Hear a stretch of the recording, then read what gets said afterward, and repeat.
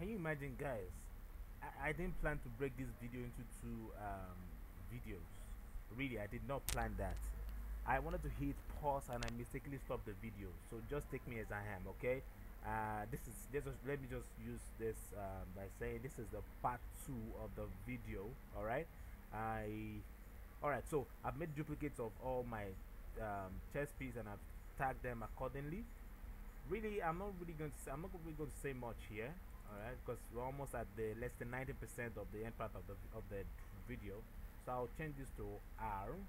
Now let's start playing with our chess piece. Really, I didn't add that. I'm sure I didn't do that here. Yeah, I did not. So I just feel like adding this to my video. Like we Nigerians say, this is Jara. Okay, I'm adding Jara to it. Alright, so I'm gonna come here and push, move this here and hit Ctrl T, rotate it. Go to E, leave E like that. Go to A, Ctrl T, rotate it a bit. Go to S, move this in, Ctrl T, you can rotate this like this. Alright, then A, Ctrl T, push it down, then R, Ctrl T, maybe this way, and push this in.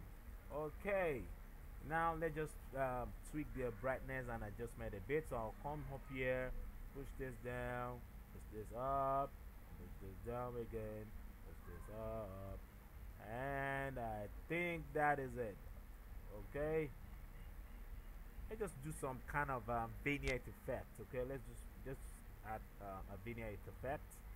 Okay, so I'm going to reduce everything to, again, what I did was select everything and hit Ctrl T. I'll push this down and I'll position this here, and I am going to hey, nope, Ctrl Z. Now go back to curve again, and I'm going to push this down over this. Now what am I trying to do? I'm trying to create attention on this my chess piece. Okay, so I'll push this down to about this level.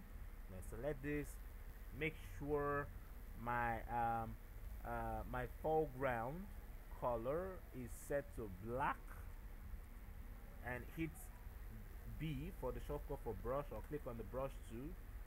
Turn up my cap lock. Make sure your cap lock is not always on. I don't know why the cap lock is always giving the brush tool issue. Alright, so I think I'm okay with the size. Oh, let me increase the size of my brush again. You can always come here and reduce the size of your brush, but I like using shortcut a lot, so I'm going to hit square bracket on my keyboard and I'll click one. Whoosh.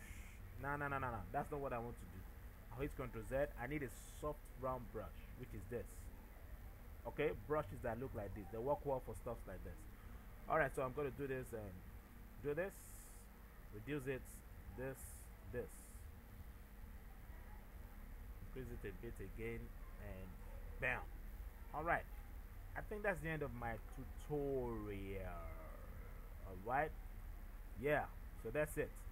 I wish you guys best of luck. I believe you learned something now. I believe you guys learned something. Please send a message, click on like, subscribe to my channel, and encourage me to make me do more tutorials. And my website is www.caesargraphics.com. I wish you guys best of luck. See ya. Bye bye.